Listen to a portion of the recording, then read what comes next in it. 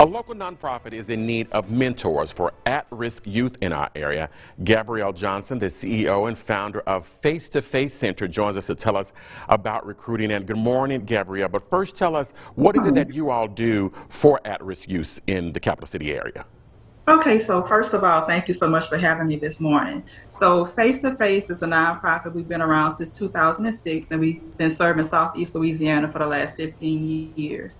And so our main program is our mentoring program, and it's called the COPE Project. And so what we do is we connect kids ages 10 to 18 with positive adult role models, with mentors. And so basically what the mentors do, they just spend quality time with the kids. Just being a listening ear, because we find that a lot of times the kids are more comfortable talking to a mentor than they are their parent. And so we are recruiting mentors. We have a lot of kids that are waiting to be matched.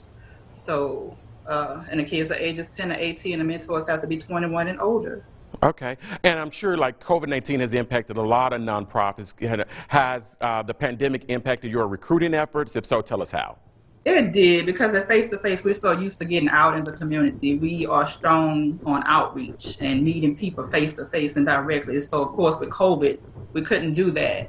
So that kind of put a restriction on our recruitment efforts. And so, like I said, we have a lot of kids that are waiting to be matched, but we haven't been able to recruit enough mentors for the kids.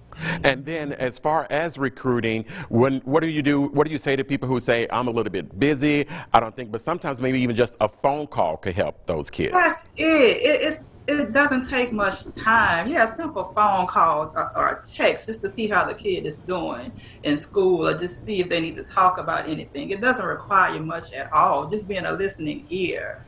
So, I mean, anybody can do it. And you all, no, I'm sorry, go on. And the thing is, you're actually making a difference. Like, we see the impact that the mentors are making in the kids' lives. So that alone should make you want to do something. And of course, you all do run background checks on, Oh, whoever. yeah. Okay.